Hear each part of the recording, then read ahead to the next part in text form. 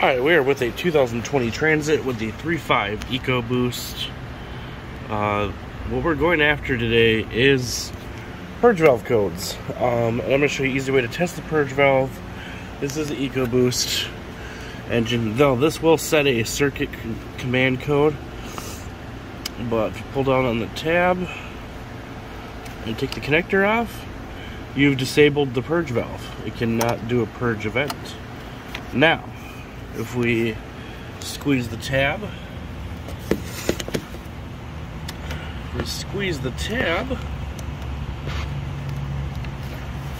and remove our clip and remove our vapor line from the purge valve,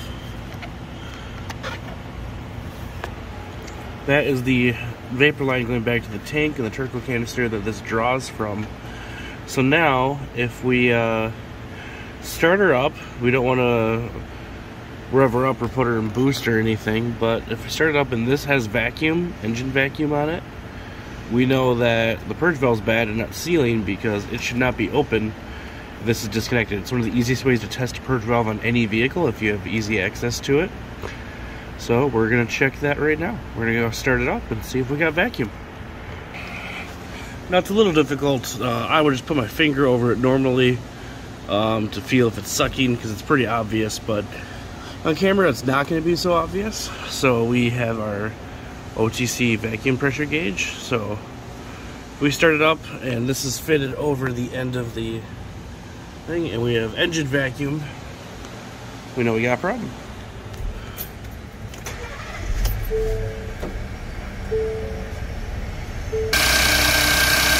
See, not the worst one we got, but we got 5 inches of vacuum, and oh, there it goes. We got a problem. Our purge valve is open, and it shouldn't be. So we're gonna replace that purge valve. Let's go. And now on the Ecoboost engine, they call it a couple different, but this is the canister purge solenoid valve, or vapor management valve, as they call it. And so this is the piece we're gonna be replacing. Simple thing, connector, vapor management valve on the engine side, a couple clips or connectors here, they go to the intake, and then our one line there. So we're going to swap that out real quick, and there is a vacuum hose connector that clips over the stud, so we're going to remove that with an 8mm deep well. Get that real quick. Alright, we're going to use our 8mm on our Milwaukee high speed. And that's all we got to do. Just a quick little remover. So now we've already removed our side here. These connector tabs, if we can get a good view on them. Push in on one side.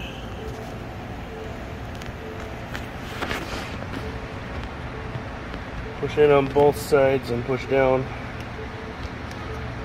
It should be.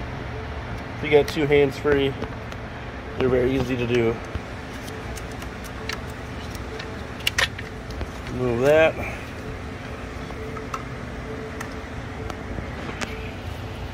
Same thing with our other side here. Just push your tabs in.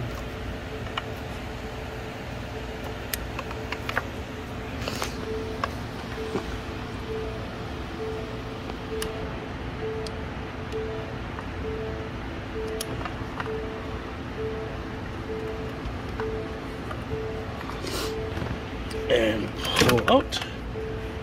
Boom, there's our old vapor management valve. Now I'm going to remove the rubber connectors here. Alright, so now we're just going to fit the purge valve assembly back into place. I find it easiest just to do the connector on the intake first, and then connect our rear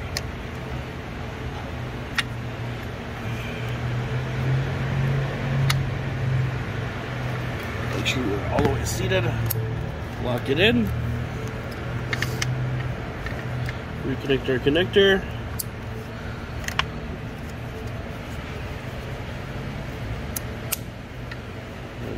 Put that final piece on. Put our 8mm back in. Put our 8mm back in.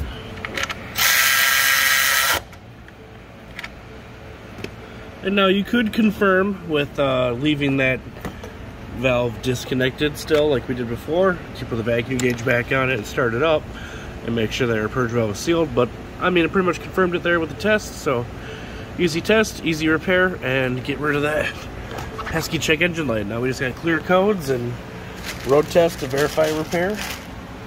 We're good to go. Thanks guys for watching. Catch you in the next one.